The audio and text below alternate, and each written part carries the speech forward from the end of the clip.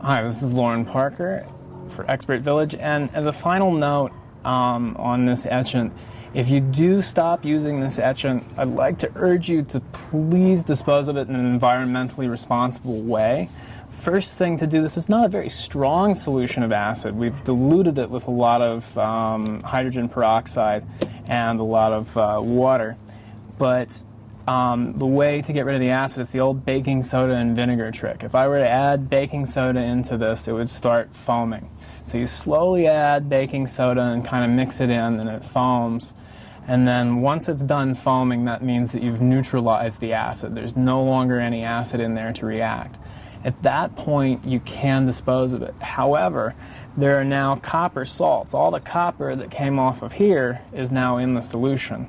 And according to the EPA and environmental agencies and scientists everywhere, having large concentrations of copper in one place is not a great idea. So it's not suitable to go to the landfill. What you need to do is just let the sort of sludge that you get from adding the baking soda sit out in the sun for a day or two, and it kind of dries into crystals. You can put it into a bag or keep it in the Tupperware container. Then you can take it to a hazardous waste site. The same place that you'd take cell phone batteries or computer circuit boards or old computers to. Tell them that you have copper salts or copper, and they'll know exactly what to do with it. That material will be taken to a reclamation center and they'll recycle it.